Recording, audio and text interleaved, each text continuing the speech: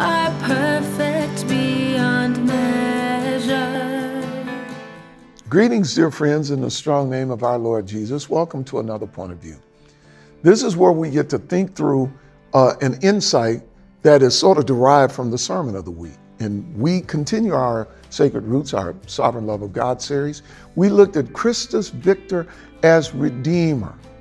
We looked at his death and resurrection through the lens of 1 Corinthians chapter 15, verses 3 through 8.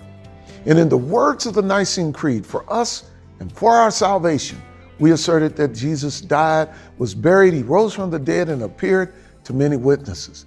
And in today's meditation, we see that Jesus of Nazareth did, in fact, rise on the third day in accordance to the scriptures, as the scriptures had predicted. As a matter of fact, Jesus said, in the same way Jonah was taken up by the great fish and spent 3 days in the belly of the fish, so he too would die and he would spend 3 days in the earth.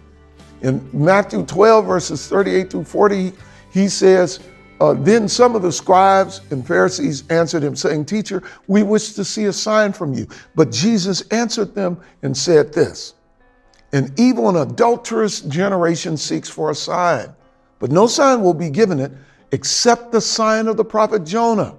For just as Jonah was 3 days and 3 nights in the belly of the great fish, so will the Son of Man be 3 days and 3 nights in the heart of the earth.